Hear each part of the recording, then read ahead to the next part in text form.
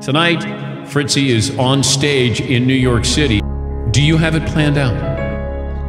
I have some topics in my mind, and I literally have no idea. You may know him as Fritzy from the Dan Patrick Show. Put your hands together. Welcome to the stage, the funny, the hilarious Mr. Todd Fritz.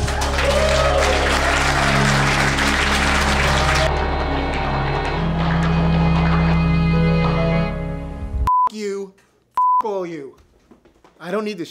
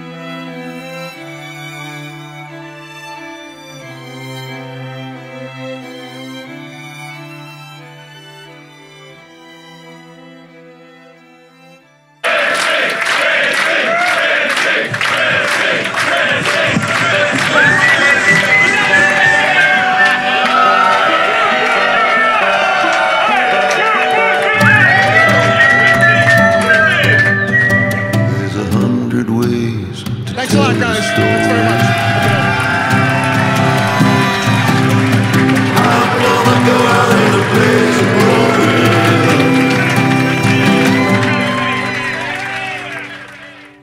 I'd like to think that the laughs at Super Bowl week were genuine, but now They weren't. They weren't. They were not. I know if it's not a Dan Patrick Show sanctioned event where they know Fritzy and they know the show, can you really make a group of people laugh, especially on a grand stage like Caroline? But don't you want to know if it's real or not? Tonight, Fritzy is on stage in New York City. I have some topics in my mind, and I literally have no idea. You may know him as Fritzy from the Dan Patrick Show. Put your hands together. Welcome to the stage, the funny, the hilarious Mr. Todd Fritz.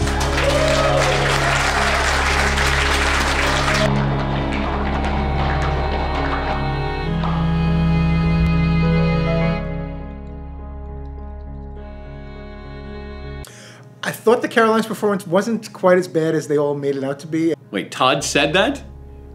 Are you out of your f***ing mind? We did have some comedians who we sent the stand-up act to, including the great David Spade, who's kind enough to join us. David, good morning. Thanks for joining us. Fritzy, it would be easy to crap all over this, but I'm going to try to go through it a little bit with you. Section row seat. It was an interesting bit because I sort of thought it was a setup that might need to be brought home. It fizzled out a little bit. I will say you sort of delivered it with confidence. God knows why. Think about it. It's got all the information you need right there on the ticket. Section, row, seat number. Yeah, there was something that had been on my mind doing the section row seat thing. I shared it with my wife, and she said that's not really funny. And then I did it again, and then she kind of smiled a little bit. I think it had potential. I thought he delivered it in an impassioned way. He just didn't have an ending. If we got good content, you know, yeah. Like if I had a group of guys, like if I got you and Sandler and Jeff Ross and maybe Chris Rock. I mean, I'm not going to pay you, but yeah, that would. But could we cobble together like 7 minutes of some stuff for Fritzy?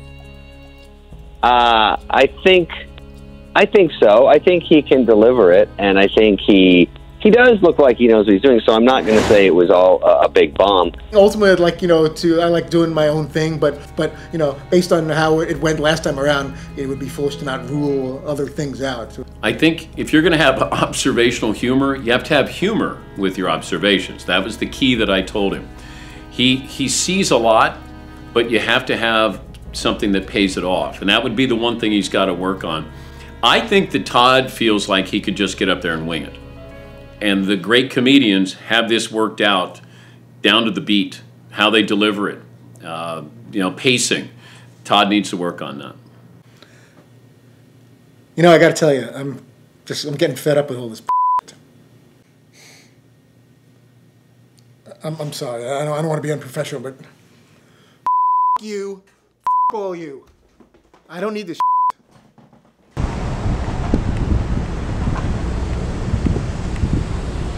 God. Cool before. I apologize. I'm not usually that way. I'm usually, you know, a little more mild-mannered, but I'm sensitive about this kind of stuff. It's something that I've been looking to do for years as far as the comedy thing, and I just, you know, I'm trying to come to terms with the highs and lows of this whole thing. What happened at the Super Bowl in Minneapolis went really well, and obviously it didn't go quite as well at Caroline's in New York City, but, you know, I don't know. I still don't know if I have it in me to do this anymore. I'm used to the claps and the cheers, and if I don't get that, it doesn't work for me. I can't process it. I get really sensitive, and I don't know if I have it in me anymore to continue pursuing something like that.